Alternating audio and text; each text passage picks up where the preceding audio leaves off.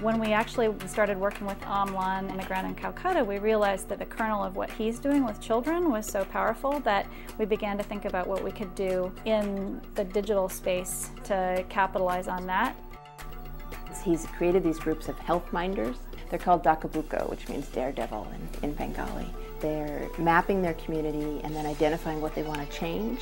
And then they're going out door to door and actually educating people and trying to make that change.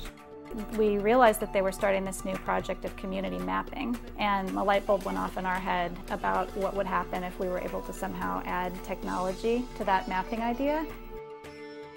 When we were in Calcutta, I showed them that in the map there was nothing. There was practically nothing. There were just the invisible people. In a place like this, where people don't even have an address, nobody really knows who lives where. If a fire or something breaks out, you can't go back and say who's missing. So they have, drawn on their own hands their community map, and their focus is on tracing the water sources, tracing the garbage bins. Who lives where, how many children are in what family, and what children need to be immunized. That's work that they've already been doing, but now they actually can plot it on a physical map. It's plug and play, so you can use Google Maps on top of your custom code. We're creating this web-based tool called Map Your World. The structure of it is map it, track it, change it, share it. So the first part, mapping it, is the kids would map their own community, which means not only are they looking at the positive things they have, looking at the assets, but they're also identifying the problem and what they want to change.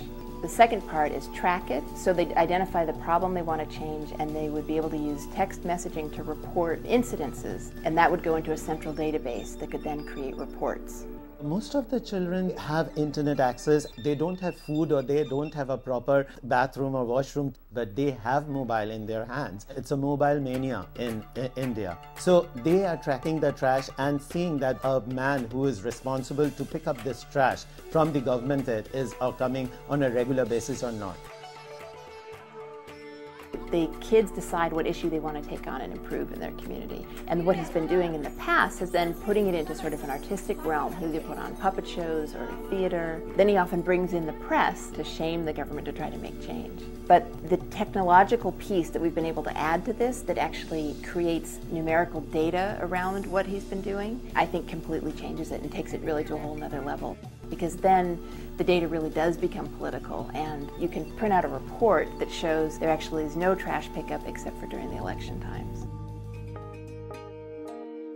A really important part of the project is that they'll also be able to share their story with other kids around the world. Because I never see that, okay, he's a child, what can he do? No, never that. He can change the world.